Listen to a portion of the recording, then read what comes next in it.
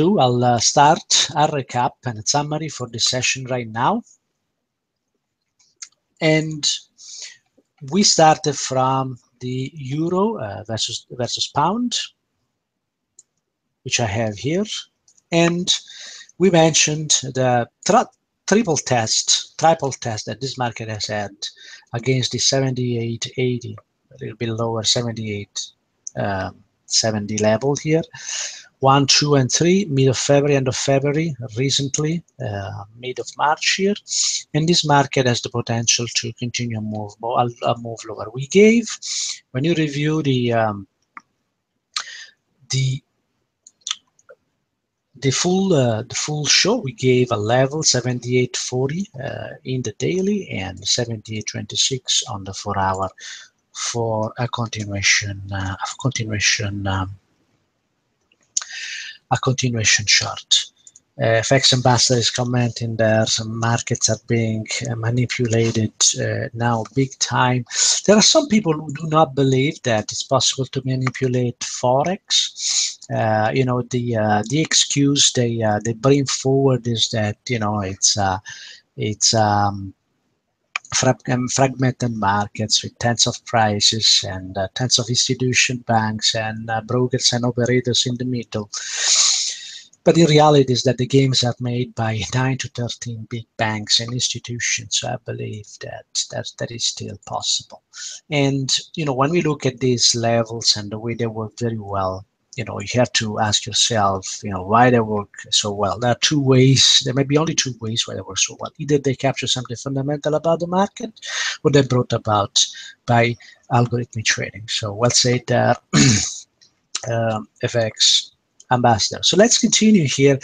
After that, we reviewed the SP 500, and we mentioned that this market has the potential to test the 2020 and then continue higher. That's our level of reference for this week. Again, I'm identifying this level with 1-2 days in advance here, and you have them there. Bank 2020. If we get participation there, use the Fib stalking timing technique to verify whether that level is going to hold or not. We then reviewed silver. We mentioned that silver is moving in a sequence of measured move on the weekly, long, on the daily and on the 4-hour. What a beauty. And on the other end, on the other side, gold that has moved a lot in February is now kind of catching up with time and moving laterally, which is a lateral correction. It's a time correction there. All right, so after that, we briefly reviewed the the dollar index, and we mentioned the fact that now this market could be pushed lower into that 94.30. That's a level to watch this week. See how many levels there are this week to watch, and that level, the 94.30, is certainly a very good level to look at. This week is very, very interesting. There are a lot of area to watch. And the euro dollar, if the dollar index is still moving lower and there is still a little room to move into that 94.30, maybe the euro dollar has a little room to keep moving higher into that 113.90. One is invoking even higher prices, but I don't believe that we're going to see those higher prices immediately. Of course, anything can happen, but that's my view.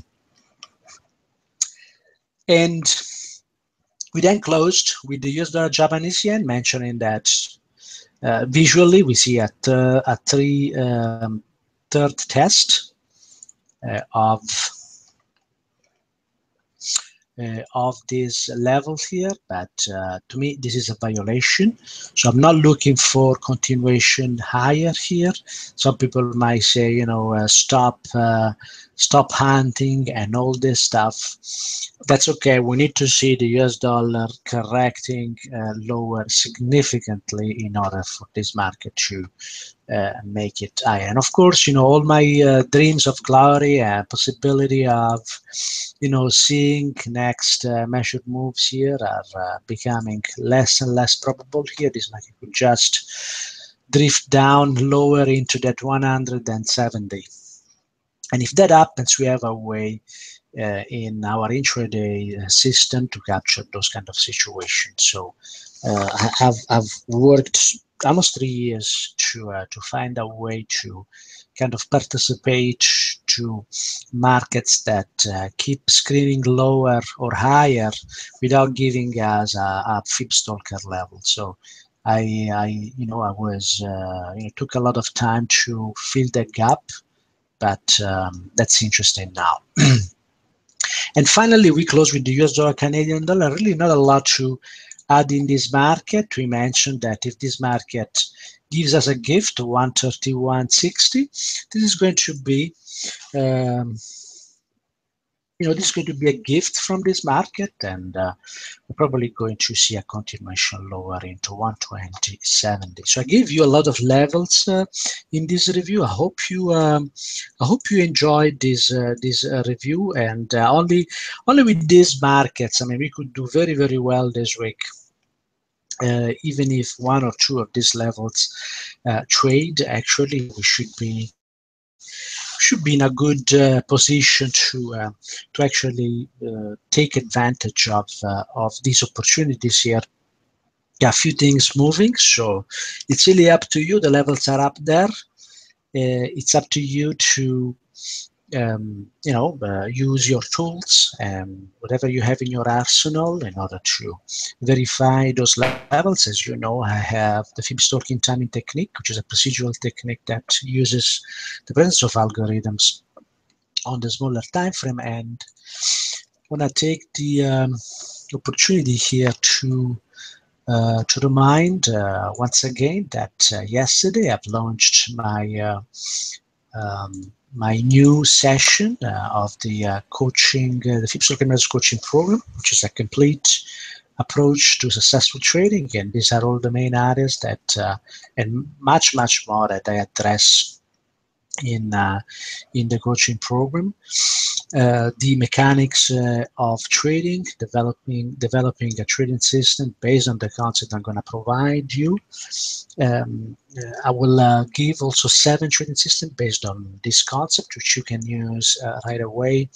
And most importantly, I'll show you techniques to reduce risk or zero, or actually zero your risk, and also a way to create profitability and consistency. So I hope you enjoyed this session. I hope it was useful for you. I hope you have written down those important levels that this week we're going to see in this market. There's going to be other levels in other markets as well.